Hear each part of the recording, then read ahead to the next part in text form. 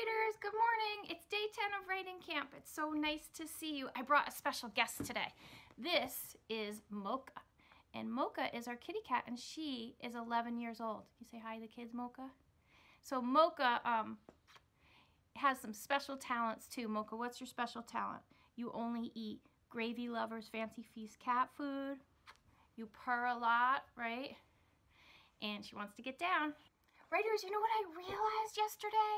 So I was learning online, because I learn online too, from my teacher, Lucy Calkins, and I was listening to her talk to other teachers, and you know what she said? She said the first thing we want to teach kids is how to set up their writing space at home.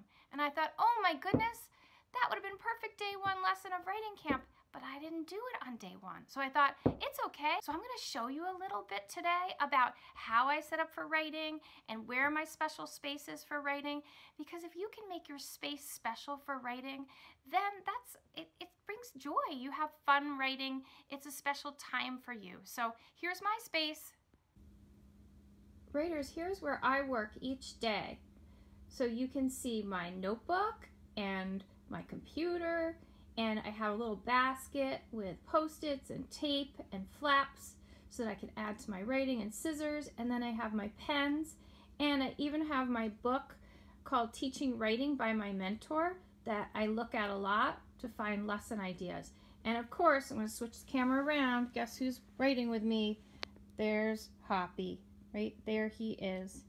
And so writers, I'm living in a little cabin, and so I don't have a lot of space. So what I do each day is put these items back on the shelf, and then as I'm ready to write each morning, I take them out and make my space for writing.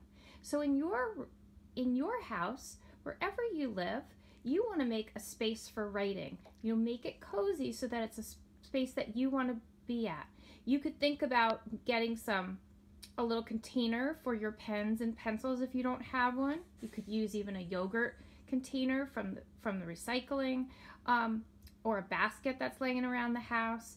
And you can decide to make a space that can stay out if there's room, but if there's not, you can make a space and then put it away each day. Remember, as a writer each day, to think about what do I need to do today as a writer, and then set off to get that done. Okay, happy writing.